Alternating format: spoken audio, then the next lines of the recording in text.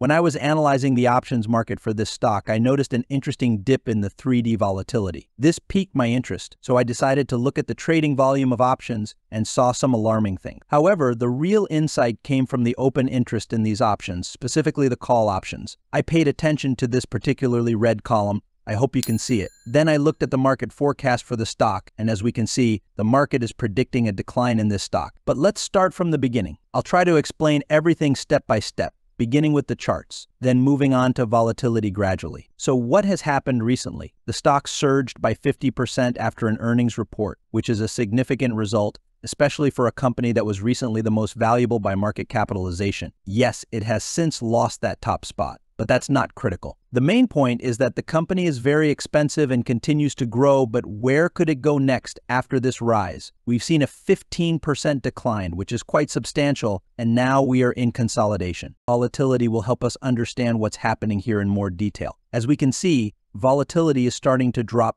sharply. Of course, this is partly due to the stock's consolidation. We can see that volatility spiked to 55% in the latter part of June when the stock was rising significantly. I remind you that volatility increases not only when a stock falls, but also when it rises. Currently, the stock is in consolidation, and volatility is starting to gradually decrease, with some strikes reaching levels as low as 35%. On average, it's around 45%. I also remind you that different expiration dates have different volatilities. This is completely normal because options are priced individually, which is a key feature of options. Now let's look at the volatility smile and see what's happening here. As we can see, volatility for call options, i.e., towards the stock's price increasing, is not rising much and remains relatively flat. However, if we look at the put options, i.e., towards the stock's price decreasing, volatility is increasing. This indicates that investors and traders are hedging this stock, which is a normal situation because the stock is very expensive by all metrics, including financial and technical analysis. Therefore, you need to hedge your risk, otherwise you could lose a lot of money. Next, let's look at historical volatility and implied volatility to see what's happening there. As we can see, the gray line represents historical volatility, and the white line represents implied volatility. These volatilities are approximately at the same level, which is a normal situation. I always say that you can trade not only the stock itself, but also its volatility. Trading volatility is easier because we have a control point to which volatility tends to return. At the moment, we cannot particularly profit from this, but I can show you a few strategies for the future that will allow us to make money on volatility. This way, I am not just talking without evidence, but demonstrating real strategies. We can set parameters, and artificial intelligence can suggest strategies for us. So we can hypothesize that volatility will increase by 15%. This is just a hypothetical proposal to show you the logic. The artificial intelligence suggested a few interesting strategies. Let's look at one of them. It suggests buying one call option with a strike price of $124, buying one put option with a strike price of $124 in August, and selling one call option with a strike price of $124 and another selling a put option with a strike price of $124 in September. This strategy is quite complex, involving both buying and selling, puts and calls, as well as different expiration dates. It's a really complicated strategy, but I don't recommend opening this strategy because of its complexity. I just wanted to show you the logic. I generally don't recommend following strategies suggested by artificial intelligence or bloggers. It's better to think for yourself. Now let's look at some very interesting charts. This is the trading volume of options. In my previous video, I already talked about this, and the forecast was mostly accurate. Last time, we bounced exactly off the $140 level. Now, let's look at the current volume. As we can see, we have huge volumes concentrated at the $130,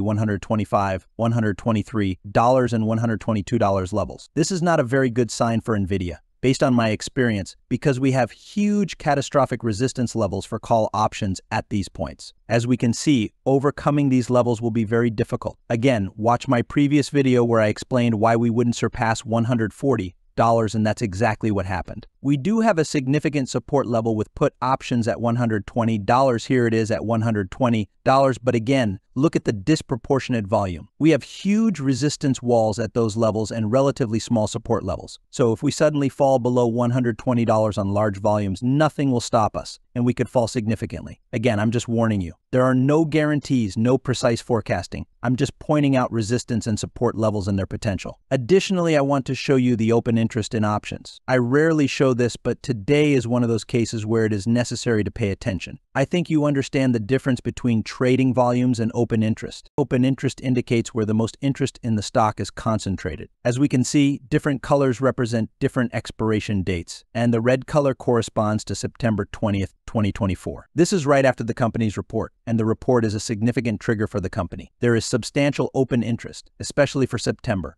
at the $105 level. These are actually levels of resistance and support. Each of these price ranges, such as $120, $130, and $105, will be very difficult to move through. For example, the price might move to $120, then drop sharply to $110. Here we have resistance, then it might rise to $150 and consolidate sharply. We see the same pattern here. We drop sharply, hit $120, and then continued fluctuating. These levels actually determine a lot. Now let's look at the 3D volatility chart. I sometimes show this chart, which concentrates all the information about volatility, options, expiration dates, and strikes. Professionals will immediately understand how and what strategy can be opened here. I'm demonstrating this to keep you informed about what's happening. Now let's look at the market forecast. Again, I often show you this. It includes all the information about reports, finances, and what the market, including the derivatives market, is predicting. Derivatives are all based on mathematical analysis, a bell curve. I hope you understand what I'm talking about. So if we set the date to the end of summer, the market predicts a price between $115 and $120. The highest probability is $118. Therefore, the market expects a slight price decrease by the end of this summer. But if we look, for example, at the end of the year, like December 2024, we see a significant drop to $105. This means the stock will trade between $100 and $110. This has the highest probability, indicating a substantial drop of up to 20%. Why is this the case? Again, it's a long explanation requiring an analysis of all the reports. However, I wouldn't advise going against the market. Yes, the market can be wrong, but you need to act according to mathematical analysis. You should build strategies so that mathematics is on your side. Now, let me explain in more detail what I mean. At the moment, I can't predict stock price movements. I don't know where the stock will go. My main task is proper position management. This means buying stocks in the portfolio so that they positively influence the portfolio's overall value, hedging at the right moment, selling stocks at the right moment, and buying stocks at the right moment, essentially proper position management. Now let me show you a strategy I've developed. For example, if the stock rises to $155, we can easily make $12,000. If the stock drops to $95, we can also make $10,000. Think about it. We have a very wide price range where we will simply be making money. Yes, if the stock suddenly drops or rises very sharply, we might start incurring losses. This strategy, as it is designed, is based on options. But I am showing you the logic of position management, not recommending you open this strategy. You must understand what I mean when I talk about proper position management. No matter which direction the stock moves, I start making money. That's the real secret. I don't use technical analysis. I don't draw charts, support and resistance lines, or triangles. I don't care about all that. I focus solely on proper position management. That's the whole secret. Strategies are indeed very complex and require management. You can't just open them without management. If you do, you will definitely lose money. You need to be able to manage buy stocks, sell stocks, hedge positions, buy options, sell options. It's complex position management. I'm just showing what can be achieved. However, at this moment, I wouldn't buy these stocks. It's not the best move for me. I'll explain why the risk-reward ratio is not in the investor's favor. What I mean is, yes, you might earn $10,